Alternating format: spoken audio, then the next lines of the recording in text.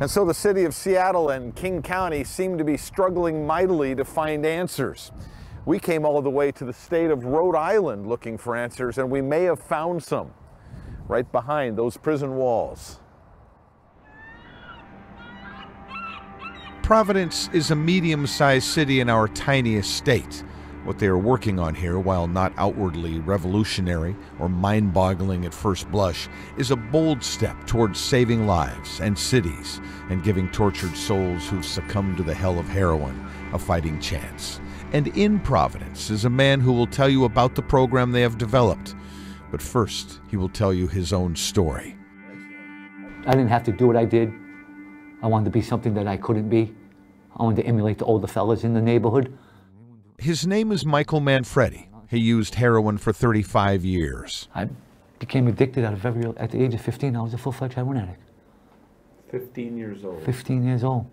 This is his mugshot from the last time he came to the Rhode Island Department of Corrections. 20 years of his life had been spent locked up. Well, nothing seemed to work. It was a life reeling out of control. When I got the handcuffs put on me at my house that day when they kicked my door in, I looked at the lady detective and I said, "Thank you." And she looked at me like I was crazy. She said to her partner, she said, "This guy's nuts, ain't he?" She said, "Well," I said, "You just saved my life." Because if she didn't stop me there, I wouldn't be sitting here today. I would either be dead or I'd be doing life. The question facing Rhode Island is similar to the question facing much of the United States. How do we protect our society while at the same time showing compassion towards those who are sick and struggling? It may be the question of our time. I've wanted this program basically since the day I started. Dr. Jennifer Clark is the head of what is referred to back east as the MAT program, Medication-Assisted Treatment. We can't just ignore our way out of this. We can't arrest our way out of this. People are dying, and there's something we can do to stop that. It starts out here, really, because the first thing that they do in Rhode Island is enforce their laws. Drug dealers and the people who steal and commit crime to get their drugs eventually end up in this place, the Rhode Island Department of Corrections. It's not a nice place. It's a prison. But inside the walls, something amazing happens. Every day, the inmates who are in the MAT program line up and they take their medicine. There are 3 opiate blockers that work: methadone, Suboxone, and Vivitrol. They are FDA approved. They get people off heroin. They save lives. Prisoners who enter the program choose which medicine they want to use. Michael Manfredi chose Vivitrol. He remembers when he first started taking it near the end of his last stint behind bars. And one night I got a call, it was about 6:30. Come to the front desk. I said, "Oh no, hey, what do I do now? I know I didn't do nothing wrong," but they said, "Go see the nurse." I had tears in my eyes because I knew it was time for me to get that pill. Really, this is the perfect setting because there's not as much distraction, actually. Linda Hurley is the president of a nonprofit called Kodak. It's been around for 50 years on the outside. The state of Rhode Island hired Kodak to distribute medicine inside the walls of the prison. All 3 medications you carry on your life. It's no different than if you were utilizing lisinopril or something, I don't know, a blood pressure medication or insulin. You have a family, you have a job, you build your life.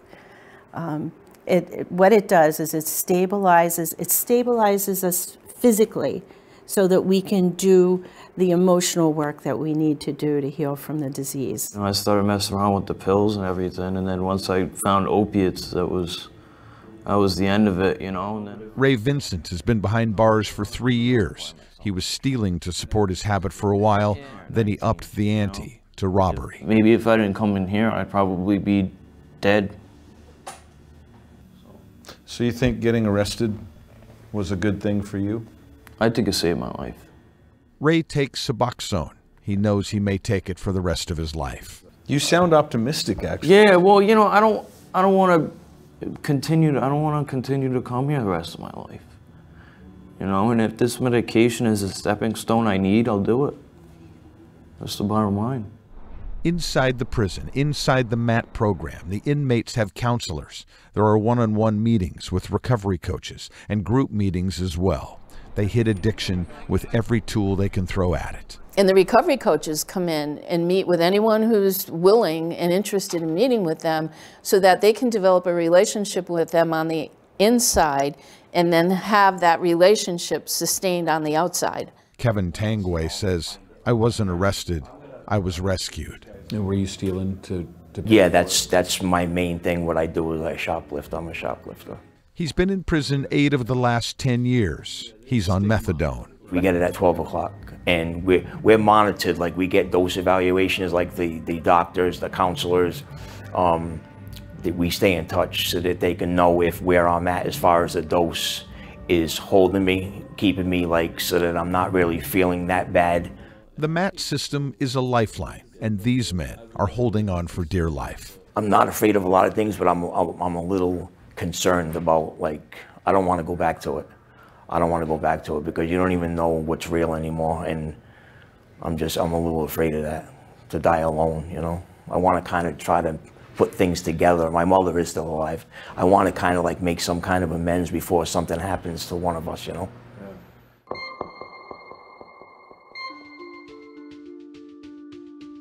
Look at this place. Look at all the buildings, the infrastructure.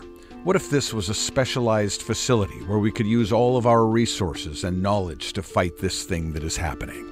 What if it was a place where doctors and counselors and caseworkers were available, along with the treatment drugs that we know work, the ones we know save lives? What if this was a very specific place where sick people learn how to live life again? Job training, therapy, treatment, all of it in one place. It would have to be a place where the patients couldn't simply get up and leave if they wanted, because the sickness is such that that doesn't really work. But eventually they would leave and have jobs and families and maybe continue to use methadone, Suboxone, or Vivitrol for the rest of their lives, the way some people use insulin. What you're looking at is McNeil Island, completely abandoned for the most part. You might call it an answer waiting for the right